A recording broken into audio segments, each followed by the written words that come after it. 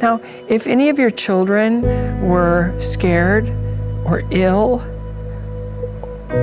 or injured or lost, wouldn't you want them to come to you with that? And I said I would. And so in that moment, this beautiful nurse, who I never saw again, I wonder if she was an angel, she changed my way of praying forever.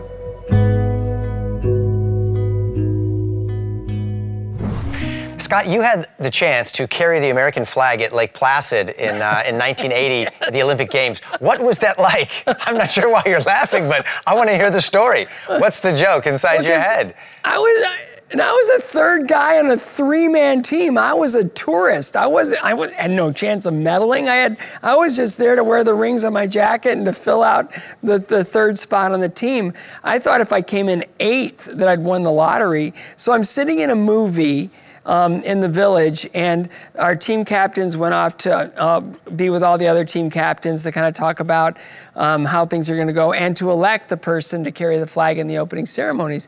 And I'm in this movie, and they pull me out, and the team captain says, "You've really done it this time." And it's like, what? And he goes, "No, you've really done it this time." I go, "No, I haven't done anything wrong. I've been at every practice. I haven't been late. I haven't done anything. I've been perfect. I've been wherever. What do you mean I've really done it this time?" And he goes, "You've really done it this time. You've been elected to carry the flag in the opening ceremony." And it was like, why? Why me? Like, I'm nothing. This was sort of my introduction to the world, and it was because of everything, my childhood illness and losing my mom and having all kinds of financial difficulties and coaching failures, and it was a rough road. And the way that our team captain pitched it to the other captains is, shouldn't this Olympic team be more about the journey than the destination? And they bought it. And so I went in for my parade uniform fitting, and they asked me what size shoes I take, and I said 6, and they said, "Is 7.5 okay?" Sure.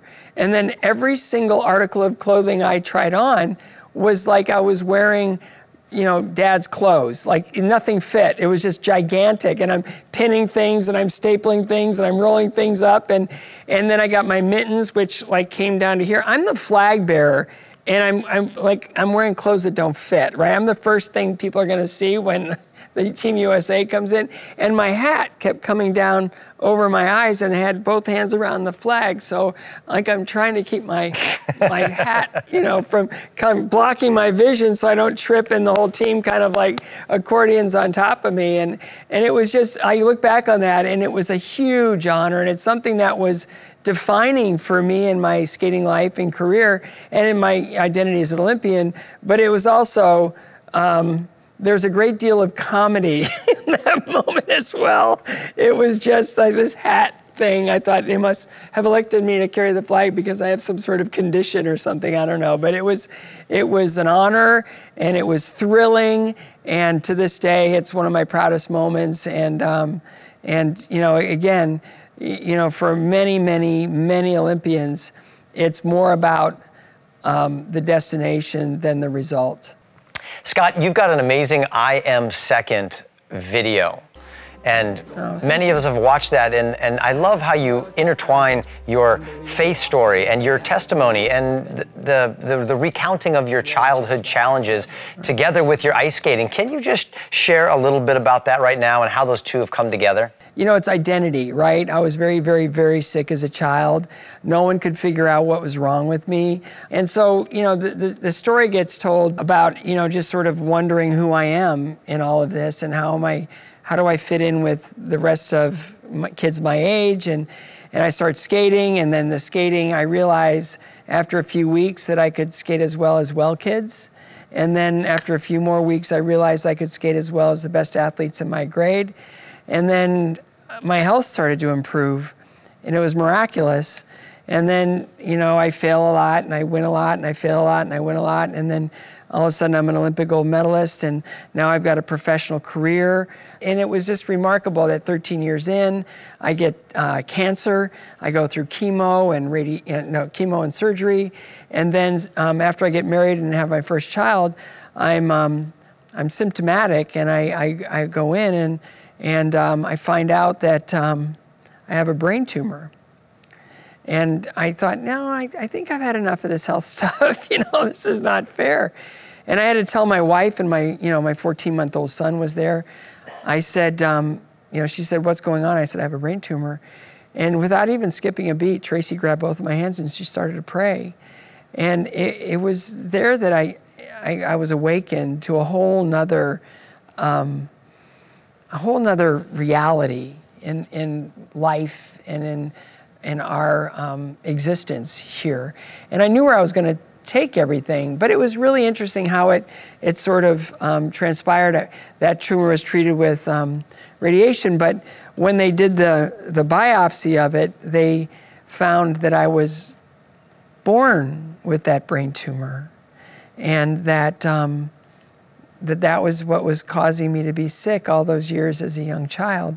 And so I look at that malady, and I'm thinking, wait a minute, how upset can I be about this brain tumor when it made everything possible? Without it, nothing good would have happened. I never would have found skating. I never would have been the right size because of all those years of lack of growth. I never would have without that brain tumor. And so when it came back 6 years later, they had surgery. It didn't go quite as they'd hoped. They nicked an artery. It became an aneurysm.